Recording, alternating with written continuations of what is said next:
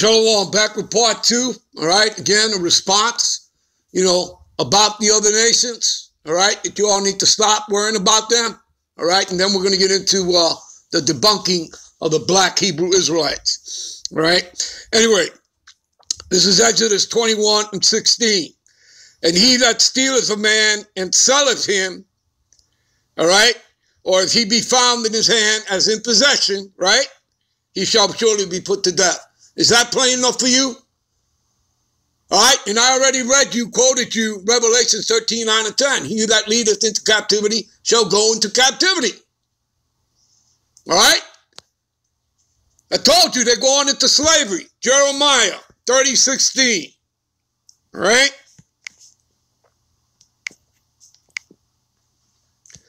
Therefore all they that devour thee, all right, shall be devoured. What does it mean to be devoured? Destroyed. All right, 2/3 of Israelites can't even receive this truth because they are spiritually and mentally dead. They are destroyed. Okay? When you read Revelation, is the 11th chapter and the 8th verse, we're going to get to that when we get to this other part.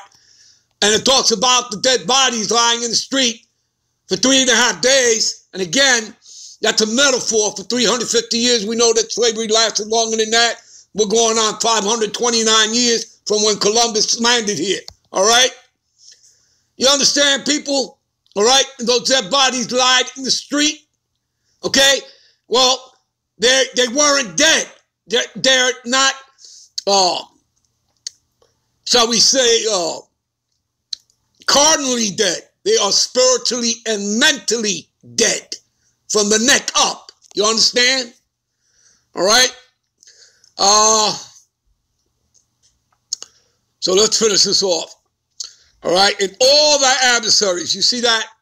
All thy adversaries, right? The Lord only made 18 nations, right? So minus Israel, because Israel is going to what? Going to be the ruling class. All right? So the other nations are going to be in the kingdom, but they're going to be under subjection. They're going to be under us. Okay? They're going to be in captivity. Let's prove it to you. I've already read you some. Let's continue reading here. See, and all thy adversaries, starting with Esau, Edom, plus the other 16 of the nations, every one of them shall go into captivity. And they that spoil thee shall be a spoil, and all that preyed upon thee will I give thee for prey. Okay? You want to know what's going to happen to the other nations? We're telling you. The Lord is. It's right here in the scriptures. How about Psalms? How about Psalms 2, 8-10? All right?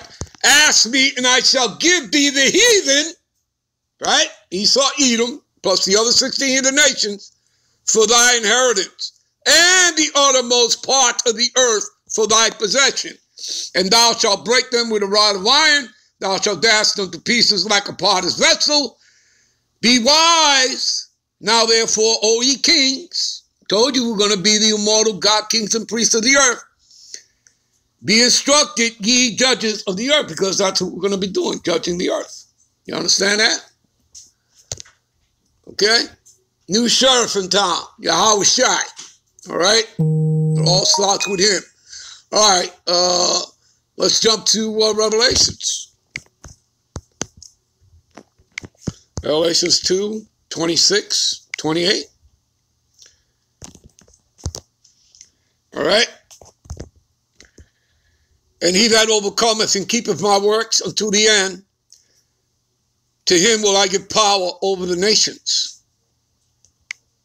You see that? Verse 27.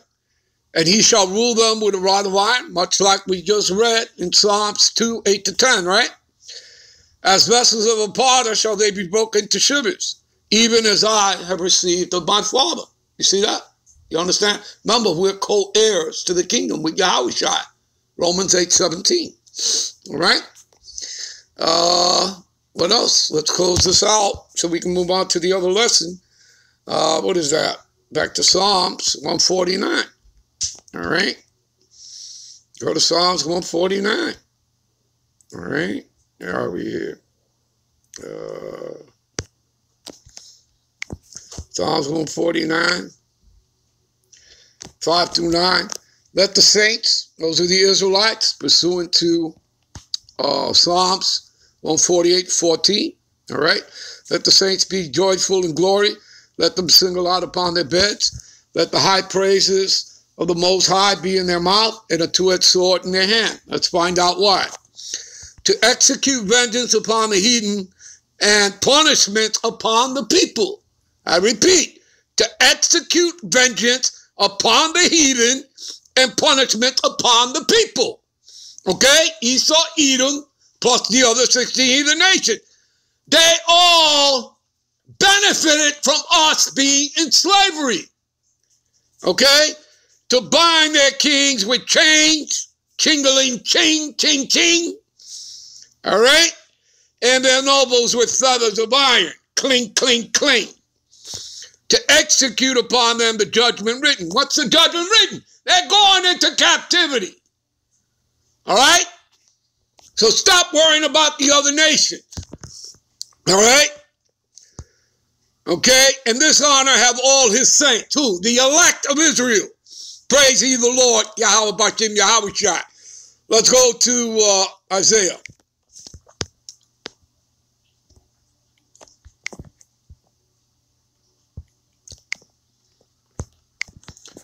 This is Isaiah 14, 1 and 2. For the Lord Yahweh will have mercy upon Jacob. That's the elect. All right? That remnant that returns unto him. All right? That's pursuant to Isaiah, the 10th chapter, 20 to the 22nd verse there. And will yet choose Israel and set them in their own land. See that? Is that what happened? Was Israel, did the Lord, come in 1948? All right? With the chariots? Okay, did World War III happen then? No, it didn't, did it? All right, people. So they're not the people, all right? And strangers, and the strangers shall be joined to them. The strangers here is talking about Israelite foreigners. We're scattered into all nations, as pursuant to James 1 and 1. All right, and shall be joined unto them, and they shall cleave unto the house of Jacob. Again, the heathen's not going to cleave unto us. You understand that? Only the Israelites, all right, of the other nations, okay, all right, and the people shall take them and bring them to their place, and the house of Israel shall possess them in the land of the Lord Yahweh, right, Bashim Yahweh Shai, for servants and handmaids. Who are we going to possess for servants and handmaids? Let's find out, shall we? And they shall take them captives, whose captives they were, and they shall rule over their oppressors. Who oppressed us? It starts with the international banking families, Amalek, the Rothschilds, the Oppenheimers, the Rockefellers, etc., etc. 13 families in all. The Amalekites. All right? Esau, Edom. All right? There you go. All right? All right, people. We're going to move on to the other lesson. All right? So give me a minute. All right. We're going to watch a little bit of Elder Apostle Tahar's video here about the small hat, big nose 1948er who put this article up. And again, this article simply represents, all right, slandering and demonizing, again, calling us, the black Hebrew Israelites, all right. It's funny, they never talk about, the fact is that you have Israelites, okay, who are not dark-skinned, all right, but they don't, they have nothing to say about that. You understand? So you see people, this is just an agenda, all right, to try and demonize and slander the Israelites, all right? All right, let's play the video and get into some scripture, all right? 868, Debunking the Myth of the Black Hebrew Israelites by David Nachman. And this was put up February 11, 2019.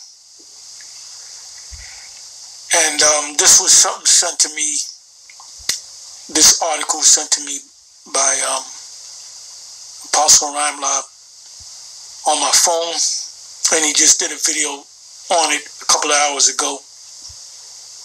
All right, let's get into it. Give me a minute. All right. This guy, Nachman, right? I believe David Nachman.